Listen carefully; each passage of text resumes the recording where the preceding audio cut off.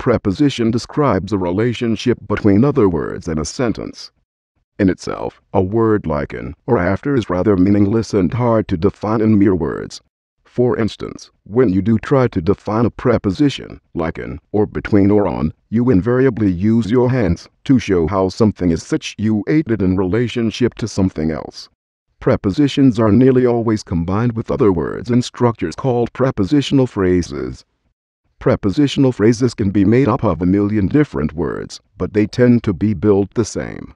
A preposition followed by a determiner and an adjective or two, followed by a pronoun or noun, called the object of the preposition. This whole phrase, in turn, takes on a modifying role, acting as an adjective or an adverb, locating something in time and space, modifying a noun, or telling when, or where, or under what conditions something happened. If you're too stupid to understand what I said, here's how prepositions work. You can sit before the desk or in front of the desk. The professor can sit on the desk when he's being informal, or behind the desk, and then his feet are under the desk or beneath the desk.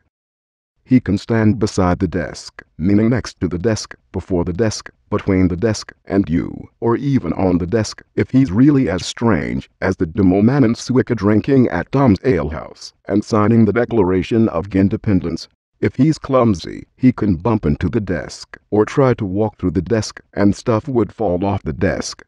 Passing his hands over the desk or resting his elbows upon the desk, he often looks across the desk and speaks of the desk or concerning the desk as if there were nothing else like the desk. Because he thinks of nothing except the desk, sometimes you wonder about the desk, what's in the desk, what he paid for the desk, and if he could live without the desk. All of this happens, of course, in time, during the class, before the class, until the class, throughout the class, after the class, etc. I think he loves the desk so much, maybe he should marry it. If you made a sentence that ends with a preposition, you will need to have your brain and kidneys switched around. Also applies if you're going to face against armed platoons of police empty-handed, but this rule doesn't need to count in several cases, as repairing a sentence that ends with a preposition might make it sound even worse. Do you get me? Of course you might not. There are prepositions of time and prepositions of place. Preposition of time refers to time. We use at to designate specific times. We use on to designate days and dates.